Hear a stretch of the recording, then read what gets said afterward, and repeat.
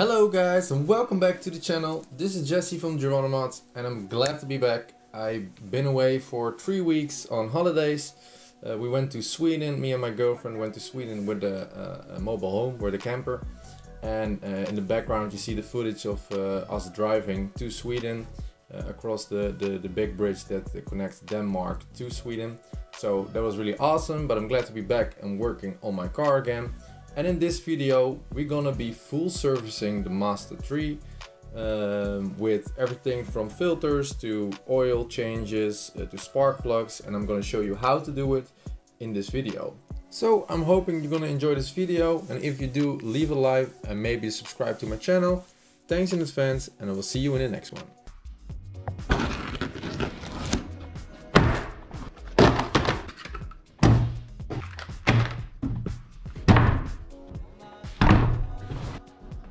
So as you can see here, this is all the stuff we're gonna be needing to service the car. We got some cabin filters, some air filters, spark plugs, oil filter and new oil.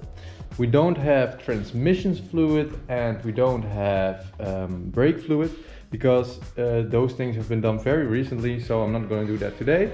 But this is the stuff that also hasn't been done for I think less than a year maybe, but still we're gonna do this today and I'm gonna show you how to do it. So you might be asking why I didn't buy the original Mazda stuff, but this Bosch ones and this Castrol Edge is because I was told that it doesn't really matter with this stuff if you buy it from Mazda or not. The gaskets that you use all over the car are important to buy from Mazda themselves, but for this stuff it's okay to use the aftermarket stuff. And really I've been using Bosch for every car I have owned since the last 6 years, and it never gave me any problems and it always just ran fine. So I trust this stuff will be good, and if I'm not happy with it next year I will be using the Mazda original stuff. So I'm now at my parents' driveway where I'm gonna work on the car. If you're not drove the car before you start changing your oil, make sure you run the car for around 3 to 5 minutes just to get the oil a little bit hot, or at least warm, not hot but warm, so it will flow easier and it will drain easier because the oil is a little bit thinner when it gets hot. So make sure you do that. I will start with the interior and the air filter so the car can cool off a little bit more, and when that's done I will start draining the oil and start working on the spark plugs. But because the engine is still a little bit hot, I will start with the 2 filters, and after that we'll do the next part of the service. Okay, so here's the air box. It's really easy to do this. You can do it in 2 ways. You can unclip this, it's the MAF sensor. Screw this loose, you see a little screw in here. It's a Phillips head. Or you can do it the easy way, and that's just unclip these 2. Very easy. Just lift it up a little bit. You can see right here, you can see the filter that's in there, and you can just pull it out and put in the new one. This is the old one. Doesn't really look that bad. It's a little bit dirty, but nonetheless it's not that bad. So let's put in the new one, which is this one. Looks a little bit different. I actually like this design better. I know if it's more expensive or not, but it looks a little bit different. But you can compare those 2, and if they look like they're gonna fit, like the same shape, same size. This one is a little bit thicker, so let's see if it fits. You put it in like this, so that's not really hard. With this side below, this side up. So let's try.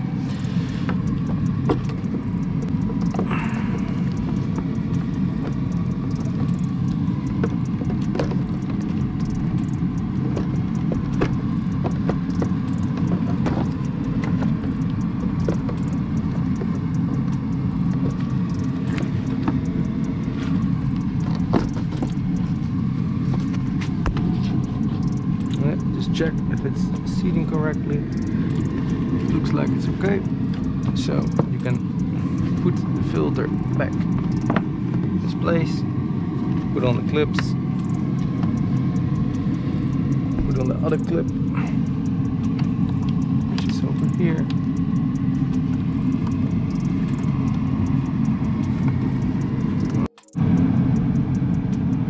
Yeah, after fooling around a little bit, this was in the way just a little bit for me to push it in correctly. So you can see now this side is in correctly, just seat it nicely, so it's easy.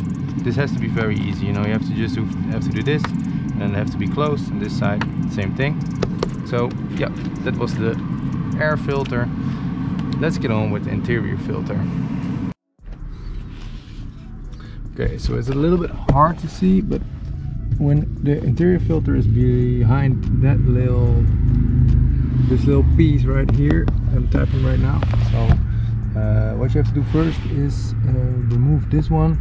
At least that's what it said. There's two clips, one on this side, like above. Maybe I can show this clip, this little flubby thing here, and on the other side the same one. Maybe I can do it while showing you. It's pretty hard to do this with one hand, but maybe not. Okay, just fast. I removed it just now. Just put it back so I can show you guys. So this little cover here, you have to pull it off. It's really easy. You just put a little bit of force here and you just rip it off. Clicks in really easy. So if I'm not mistaken, the filter is behind this little piece. So wait, let me show you, right? So cramped in here. So this little piece, you have to unscrew this one, this little Phillips screw, and that one, and I think you can remove the this little piece, and then behind there's the filters. So I will show you that, but first I have to get a screwdriver. I'll be right back.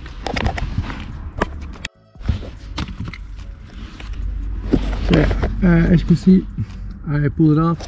It was as easy as I said. It's only those two screws I unscrewed, and then there's a little tab like the, I don't know if you can see it very well here on this side. Jeez, it's so cramped in here. So on top of the thing there's a clip right here. I'm tapping it right now, and if you pull that clip, it just comes off very easily. So I'm gonna clean every debris and shit that is in here, and I'll try to remove the filters.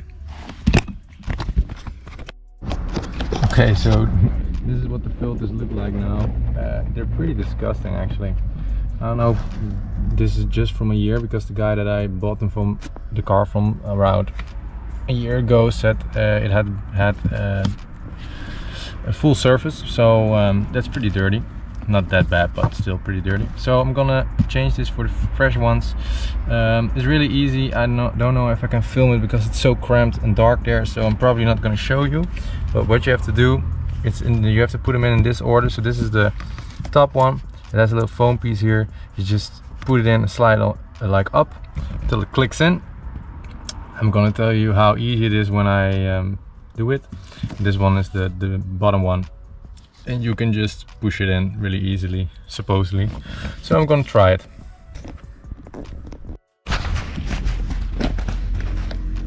So yeah, I just put the filters in. Was it hard? No, it was not really that hard. It's a little fiddly, and it's pretty cramped in here, so you have to lay. I'm laying on my side right now to get access to it, and it doesn't really click in or something. It's more of a tedious feel if it's correct, but I'm pretty sure it's okay now. So I'm gonna put the little cover back, put the clip back in, and put the two screws back in, and then this job is done.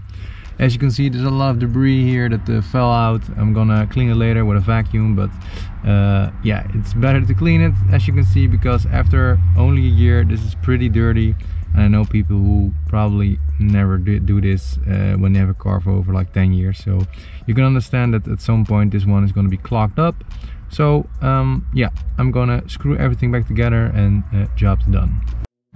So yeah, I'm done with the interior filter, the cabin filter, and I'm done with the air filter. So the next thing we're gonna do is jack up the car and start draining the oil, to put some new oil in, and start with the start plugs. I start with the spark plugs. So yeah, first I'm going to jack up the car, and when I'm sure everything is correctly, I'm going to disconnect the battery. It's really important because when working on a car you don't want to short something out or get yourself electrocuted. Maybe that's more important than the first one. So make sure you disconnect the battery just to be safe. And that's pretty much it.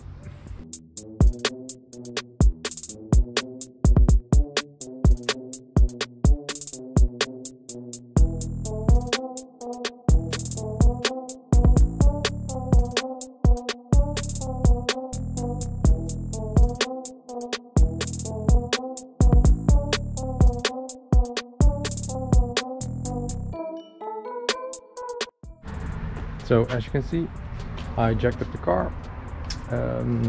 Just to show you, I put a jack stand on this side, jack stand on this side. I put another jack, car jack, right below the subframe, right in the middle, just to be sure. And then next I'm gonna put this wheel below me as well, next to me. So if it's by some crazy accident the car falls, it falls on the wheel, but I have like 3 safety measures, so it's gonna be fine. I think I have to remove the under tray. I will show you right now. Like, okay, it's pretty hard to see, but this piece has to come off. The oil filter is really easy to access. Like, I can just, even without removing this, I can just replace it. So that's definitely one of the most easiest oil filter changes I'm gonna do. Okay, you see this red plug? That's the oil drain. So you don't have to remove this to change the oil and the oil filter. So this is really easy for me to do. I think this is standard though. I asked somebody if it was hard, and he said no, you have to remove this plate, or otherwise you can get to it. So maybe this one, I don't know, this looks stock to me though. I'm not sure, but maybe somebody cut a hole in it for some reason. But yeah, if it works, it works. It's really easy now to change this one, so I don't really mind. So yeah, I put in a new crush washer. I'm gonna check if everything drained out. It's still dripping a little bit, but yeah, I don't really care about the dripping. So I'm gonna turn this plug in a little bit, and then I'm gonna remove the oil filter, because when the plug isn't fully put back in, the oil filter will lose more oil, and that's a good thing. So I'm gonna put this back, but just turn it like once or 2 times, not fully. So all right, the old filter is off. This is the new one. I was struggling like a bitch with this. Not sure why, but yeah, it was, for some reason it was really hard, because first of all, it was tightened with the force of, I don't know who the fuck tightened this. I don't think they put a little bit of oil on the ring. A lot of people do this just to make it easier for the next person who's changing the filter. And this one clearly wasn't. This is the new one. I'm just cleaning it a little bit because, yeah, why not? So yeah, this is the new one. I think I'm pretty stupid that I didn't get it off. I really had to stab the other one. Maybe I can show you.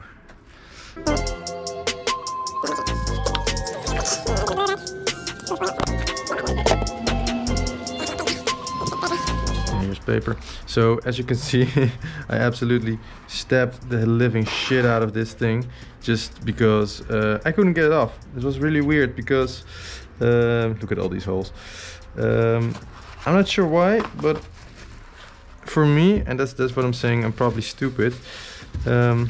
Okay, so this thing is turned like this, right? I'm gonna show you. Jesus, full of oil. I'm gonna show you. So normally righty tighty, lefty loosey, right? So turn to the left, that's loose. Turn to the right, that's tight. Very easy. But for some reason, this was unscrewing like this, and it was loosening. No, and it was tightened this way. So I'm not sure what that's about. Maybe I'm stupid and I don't get it right now, but Yeah, I tried it with the lamp here, and it had was the same exact thing. So I think I'm stupid, but whatever, it's off. So I'm just gonna install a new one. I'm first gonna fill it with some fresh oil, because the oil filter goes on like this, so it's really easy to fill it with oil first and then screw it on. I know there's a lot of controversy of should you do this or not.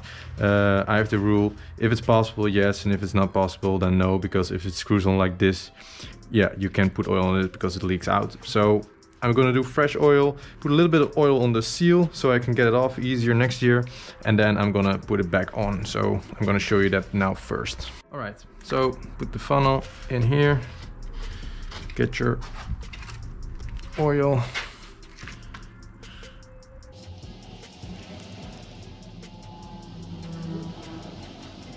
Not sure how much goes in here. Don't want to overfill it because I have to still put it in.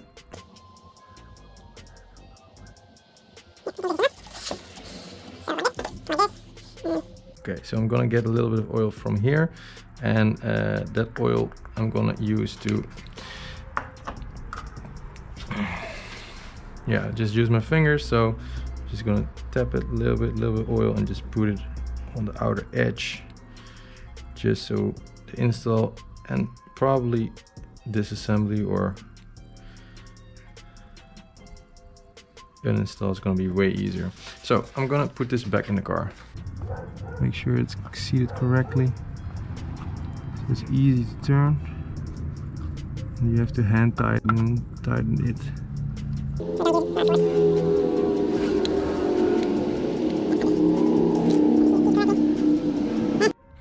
Now we're gonna move on to the spark plugs.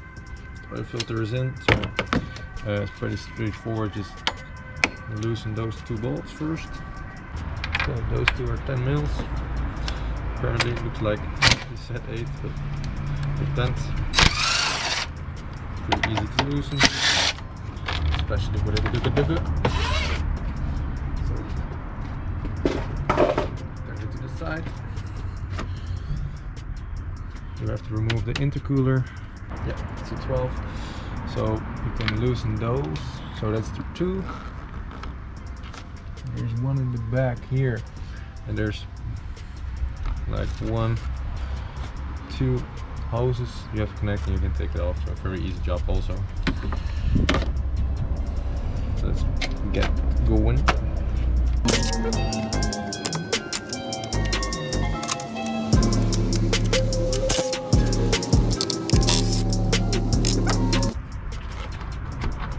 So now it's loose, as you can see. So you have to unclip, or not unclip, unscrew.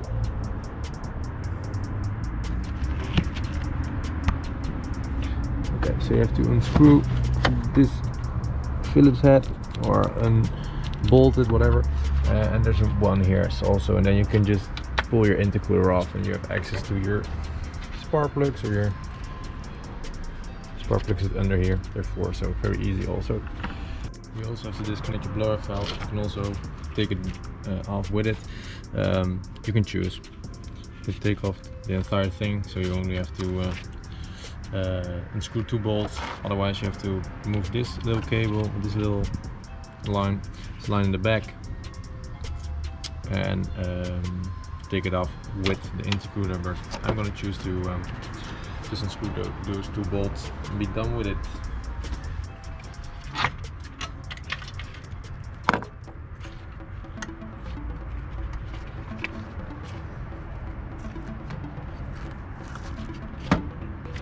So as you can see, now we have easy access to our coil packs. 1, 2, 3, 4.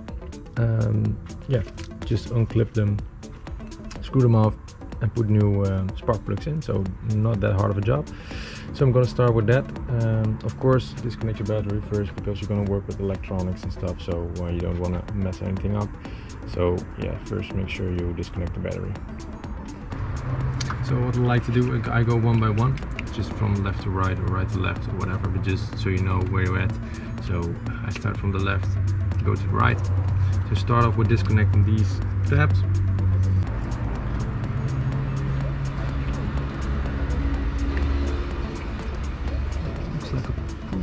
Yeah, it's a push down and disconnect. So start with 1.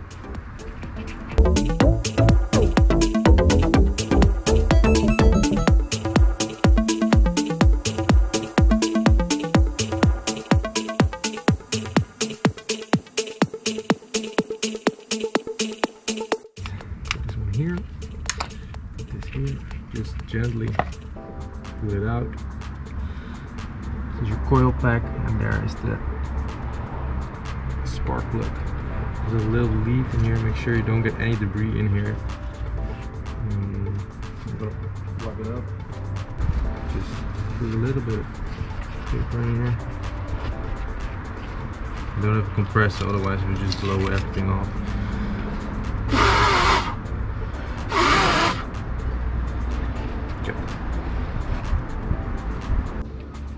Okay, so this is a really cool tool.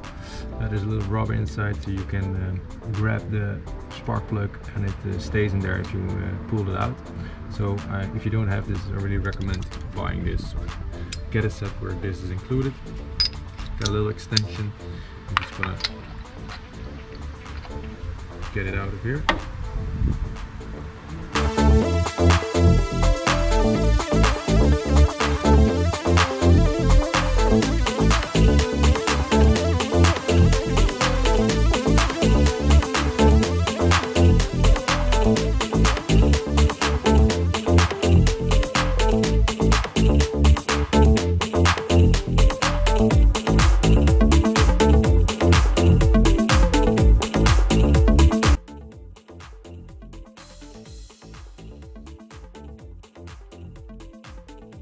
They don't look that bad. They actually look pretty good, pretty decent. Healthy engine.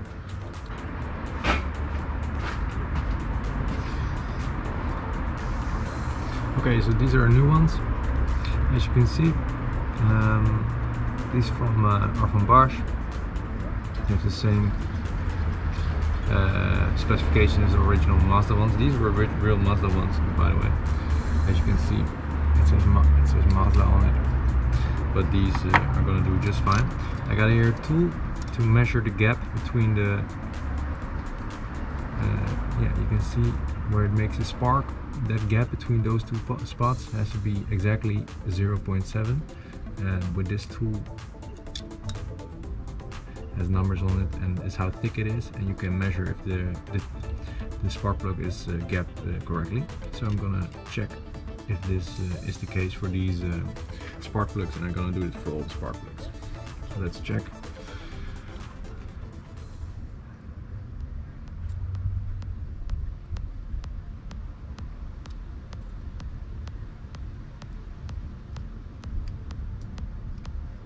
Yeah, it just fits, so this is perfect.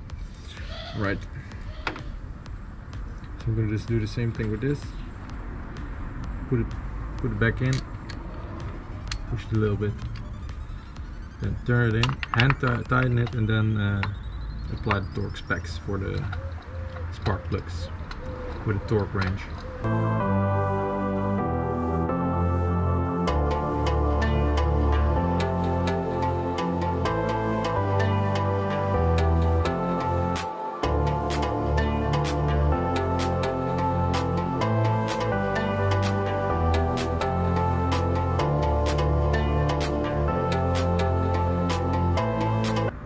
Okay, so I don't have a torque range that is capable of these low numbers that the spark plug have to be torqued to.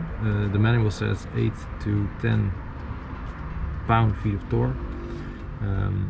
So yeah, and my torque range is rated for higher newton meters and pounds. So just tighten it really tight. Just don't overdo it, but just really tight.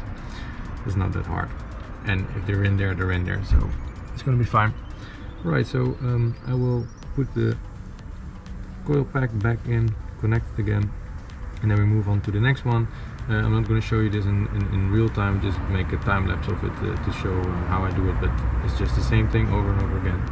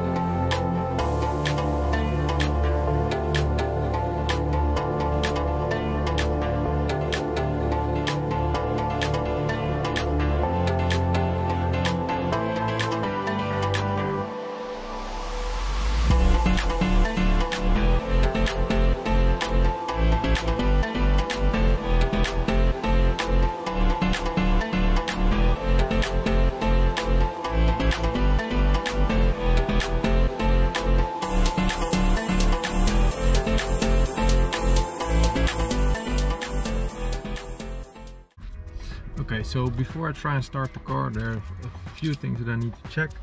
I just walked through my own checklist to make sure I did everything alright. So first off, did I fill the car with new oil? Yes. Was it leaking underneath? No.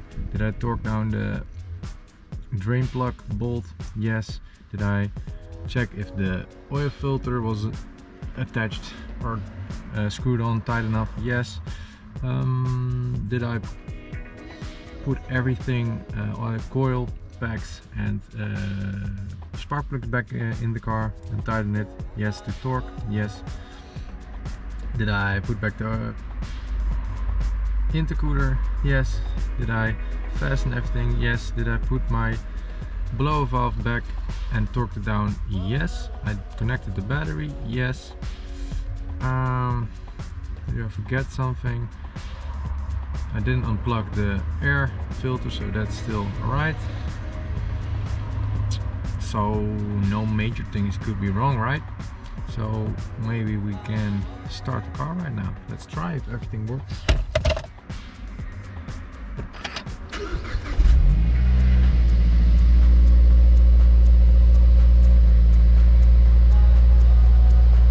It's probably gonna run a little bit rough first, just because of the new oil. It has to circulate and that kind of stuff. It's running pretty high in RPMs right now, but that will probably go away very soon.